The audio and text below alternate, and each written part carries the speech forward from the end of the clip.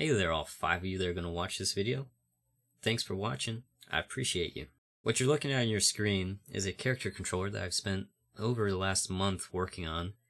It's not really a month's worth of work. It's during the holidays and I had COVID for half of it, so I was at limited capacity for productivity. I was at a very limited capacity of productivity. Nonetheless, it still took me over a month. I think it's one of the best ones on YouTube. Maybe the best one? I don't know. I'll leave that up to you to figure out. But if you're looking for a character controller that uses rigidbody physics, cinemachine cameras, Unity's new input system, and custom player gravity, then this video series just might be for you. I'm also going to show you how to implement a basic game manager, an input handler that supports both gamepad and mouse and keyboard input, and a camera controller. As for the pros and cons of using a character controller like this, a big pro, obviously, is that it uses physics. If you're not one to use physics, then you should not be using this character controller.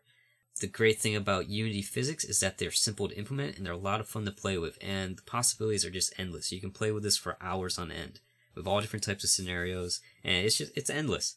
As for other pros, it works well for a lot of different types of games, and with this specific character controller, I was very careful of how I implemented it so that nothing needs to be interpolated.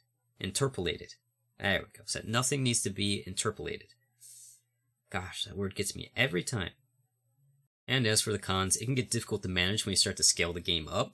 That's just native to Unity's physics system. That's not specific to this character controller, but this type of character controller that's using Unity physics it can get out of hand very quickly. And then the bigger problem is that the timescale can get messed up when the frame rate is less than or more than ideal. That is a topic that goes way out of the scope of this video. We will touch base more on this later because it's very important you understand this and what that means. So stay tuned for more on that.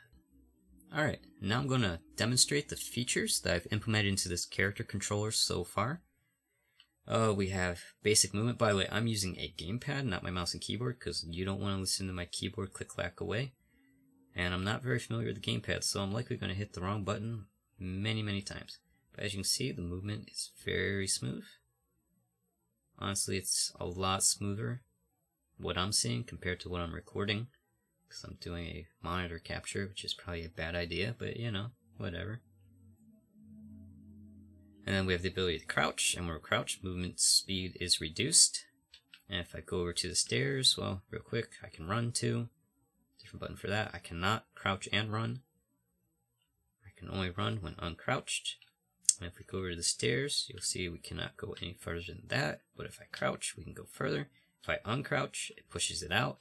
I should set this up so I can demonstrate it, but I am far too lazy. If I am crouched and I am under a completely flat plane, it will, and I try to uncrouch, it will partially uncrouch, but it will still remain partially crouched until, because there's a head check that's done, and until the head check says that there's space to uncrouch fully or more, it will not uncrouch fully or more. That was poorly explained, but I'm sure you understand. If there's room, he'll uncrouch. It's just like real life. I can jump, and when I jump, I'll stand next to these blocks. If I tap it real quick, you can see it's a very low jump, and if I hold it, it'll jump much higher, depending on how long I hold the button for. And then also, I can Coyote Time off the edge. And there's also a forgiveness if I press the jump button twice, twice, and say the second jump or the third jump, don't matter if I just keep spamming it. If I'm pressing the jump button way too fast, it will honor it if it's within a certain amount of time, and it will let me jump anyway. It just gives it a very fluid, natural feeling. It doesn't feel rigid, doesn't feel like I'm getting cheated at jump. It feels good. We can go over bumps. And in the same way, we can go upstairs, and we can stop on them, and we can go back down. You notice we go downstairs faster than we go up. It's because of gravity. We can slide along surfaces. You won't get hung up. You can go up pretty steep slopes, albeit very slowly. It's faster to jump up them. And when you jump off the edge, gravity does increase and you will slowly fall faster and faster until you hit terminal velocity. Again, depends on how steep the slope is. This one we cannot go up unless we jump up it, and eventually it will just get steeper and steeper. And if you look, we're actually slowly falling down this one because it's too steep. You can change the camera. This is third person view. You also have first person view and third person orbit. You can also zoom in and out. Zoom up in my ugly mug. There we go. Go back to first person. You see I have a pointer with some sort of arm thing sticking out. I can change the color of that from light blue to light red. That means that the mode is blue or red mode. And if I enable it, it'll turn dark blue or dark red.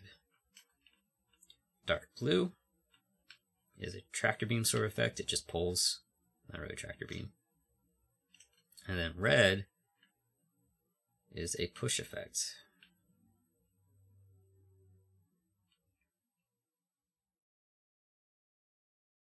Anyway, you can have a lot of fun with this.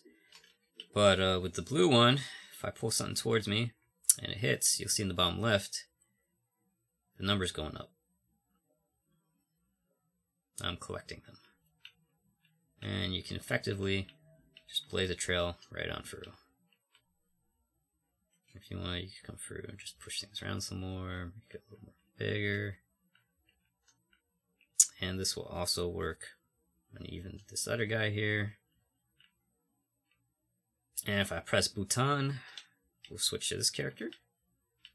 He has all the same functionality.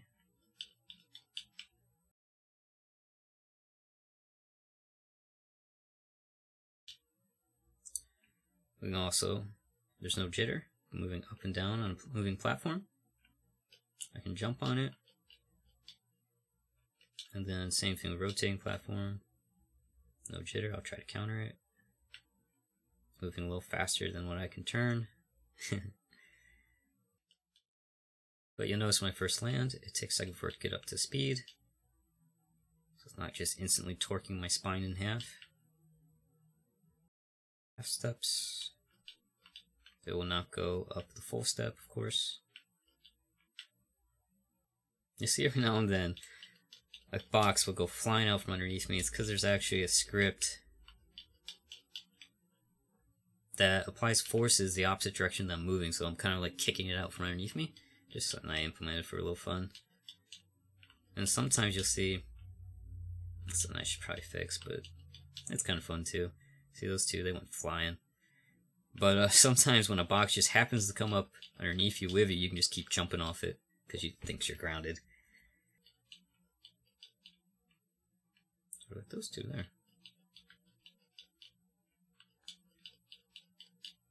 But yeah, that's pretty much it. So that's my rigid body character controller. If you have any questions, let me know.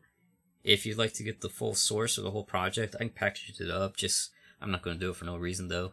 But just give me a like, subscribe, and put a comment in the comments section asking for that. And if enough people do that, I will provide it. Otherwise, just watch all the video series. The whole source will be there. I'll show you pretty much everything. And yeah, if you have any questions, let me know. Thanks for watching.